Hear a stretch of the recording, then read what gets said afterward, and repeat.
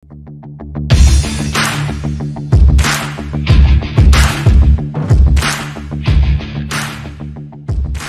everybody, in this video we will check the challenge about descending orders for numbers. So in this challenge you will be given a number as an argument and you need to return the given number with its digits in descending orders. So for example, here this number 13868, if this number is provided to your function, then you should return the digits of this number into descending order. So it should return 88631. Okay, so this is the function I wrote. This is a skeleton for this problem. So here we have this descending order function that will accept a number. So let's write a code for it. So let's before think how should we attempt this particular challenge. So I am planning to make use of the built-in functions that are available in JavaScript, different functions for strings and arrays. If I can think of, I can simply recall that we have a sort method available in JavaScript, but that is available for arrays, and here we are given a number. Then how should we make use of it? Otherwise we have to write a custom logic. So for problems like this, let's make use of the built-in methods. Now that is the third or fourth part of the puzzle, but first we have a number. So the approach I am going to take for this problem is, first I will convert a number into a string, then I will convert a string into an array, and then that array I will I will make use of sort method, and then let's see what problems we get and how we should approach to such problems. Okay, so let me write it down quickly. So let's create a constant output just to see how the output is getting transformed while we write a code for this problem. And I will assign simply a number to it, and I will also see how this output getting transformed. So currently I have simply assigned number to it, so output and number both are same. Okay, so as I mentioned, first I will convert it into a string. There still hasn't changed much. Now as we have string with us, we know that on strings we can call the split method. So this split method converts the string into an array. So I'll go to a new line just to demonstrate it better. I'll use dot split. If I split it, and if I don't provide any argument, then you see the entire number is if we get an array, but the number is at the first index. We don't want the entire number on the first index. Instead we want every character in a separate index of an array. So let's split it with an empty string. Now you see we have 13868. Now as I mentioned previously that we have a sort method for arrays, and we have somehow reached to a point where we do have array with us.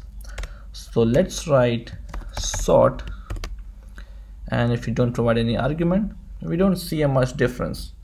It is still not in a descending order. So to convert it into a descending order, let's make use of a comparator function, because sort accepts a comparator function where you can write a custom code to determine in which order you want to sort the values of an array. I'll create another separate video for sort and the comparator function that we can provide it to a sort method, because it's a different topic of discussion and it indeed requires a special separate focus to analyze how the JavaScript has implemented the sort method. So let's keep that a topic for another video, but simply remember that you can provide a comparator function that accepts two arguments. Let's name them A and B, and if you do A minus B, then it returns the values in ascending order, and if you do B minus A, then it returns in descending order. How? We'll check that in separate video. Let's keep that a topic for future.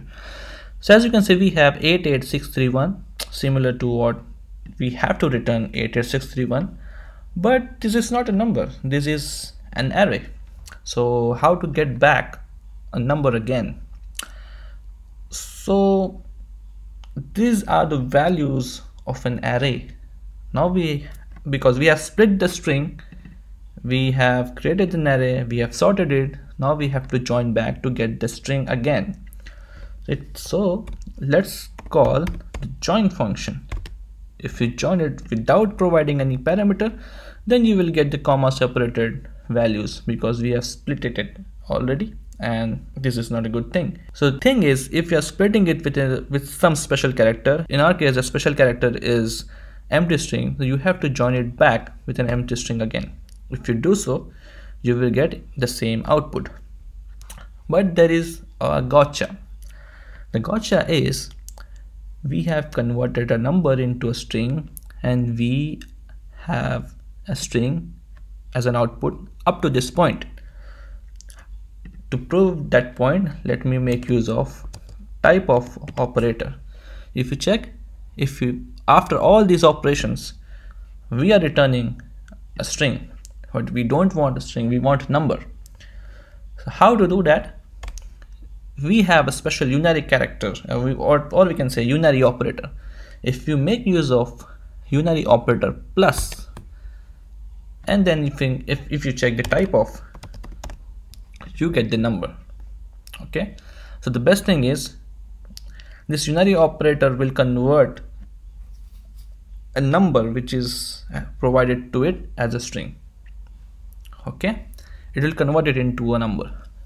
So this output I've created just for demonstration purpose, so let's simply cut it down, also remove this, and because up to this point we don't have a result, we have to return something from this function.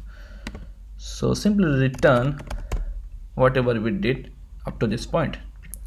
If you do so, you can see a result of this particular number is correct. It's 88631.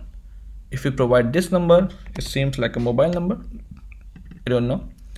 If you paste it, so as an expected output, so if you provide this 90 blah blah blah, the output is 99876222100. This is indeed in descending order.